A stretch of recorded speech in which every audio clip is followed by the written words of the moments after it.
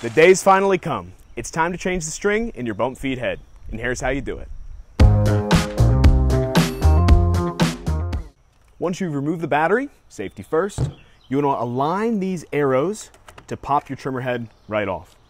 You want to remove any excess string, put the bump feed back into the trimmer, and once again align those arrows and lock it into place. Then you want to make sure that the blue arrow on your bump head is aligned with the molded gray arrows on your trimmer head. Grab your new string, feed it through the eyelets, and it should come through just like that. Once you've put the string through, pull it back even, and then you can start to crank.